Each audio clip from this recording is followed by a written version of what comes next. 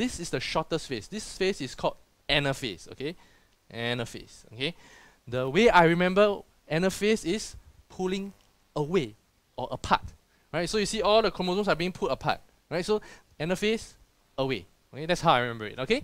I hope that helps you as well. So this is the shortest stage in mitosis, and this is where each centromere splits and the spindle fibers pull the chromatids apart to opposite poles of the cell. So remember poles, now they are being pulled apart away from the equator, and then once separated, the chromatids are now called daughter chromosomes, okay? So now, for the first time, we have the twins separated, okay? So no more together anymore, right? Previously, they were all joined together. You see the big X. Now, you only see this little structure here that looks like a boomerang, okay? So how do we draw this? Right? As I just alluded to, they're like little boomerangs, right? Or ticks, or your carrots, whichever you want to call it, right? So this is the shape of the chromosomes during anaphase, okay? They are being pulled apart, so you must have the spindle fibers also pulling them apart, right? So spindle fibers also pulling them apart, okay? All these pulling them apart. There are of course some spindle fibers that are like that, right? So all of them are being pulled apart, okay?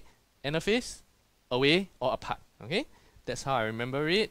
And the last phase to complete the whole story. 4 phases, right? I mentioned telophase, okay? Telophase, T. How I remember it is 2. Okay? So at this point, you're going to have 2 obvious nuclei. Right? You are already reaching the end of mitosis, right? So the whole point of mitosis is what? Nuclear division.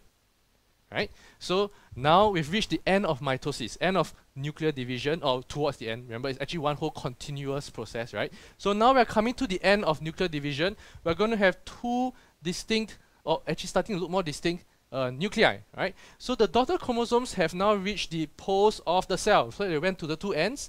The nuclei reappear in each daughter nucleus, and the nuclear envelope also reforms around the chromosomes at each pole. Right? So remember, they broke down so that the whole process can happen. They started, then now they must reform. Right? So your nuclear envelope and all these other structures start to reform. What happens as well? The chromosomes decondense to form chromatin, so they are not in that compact structure anymore, and the spindle fibers disintegrate. Not needed anymore, right? Finish already, poo finish already, right? So spindle fibers disintegrate, and this is where there's a little bit of overlap. So cytokinesis begins, okay? Cytokinesis, which we learned earlier, was what? The cytoplasm starting to divide, right? Cytokinesis, cyto, if you cannot remember, cyto is the cytoplasm, okay? So cytokinesis is when for the cytoplasm to start dividing. And of course, this is where there's a little bit of difference.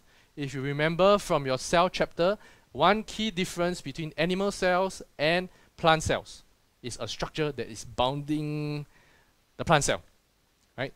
It's the cell wall, right?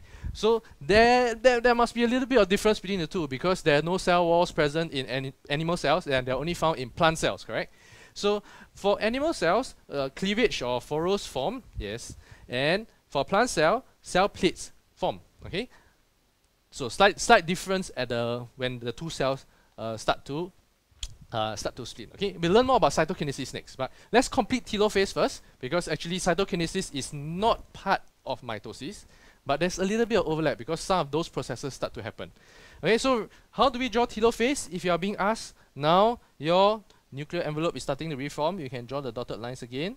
Okay, the nucleus appears, right? 1 nucleus, 2 nucleoli, right? So a nucleus or a nuclei start to appear, right? So it's starting to look more and more like 2 different cells already. Remember your cleavage over here, right? You can draw this, right? So this part over here, okay, not the whole thing, but you get this bend in the cell, right? This part, okay?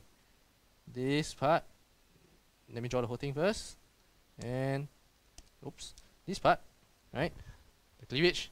There are 2 on that, one on each side, right? So that starts to form as well. So this is telophase. Two more distinct looking entities, right? Okay.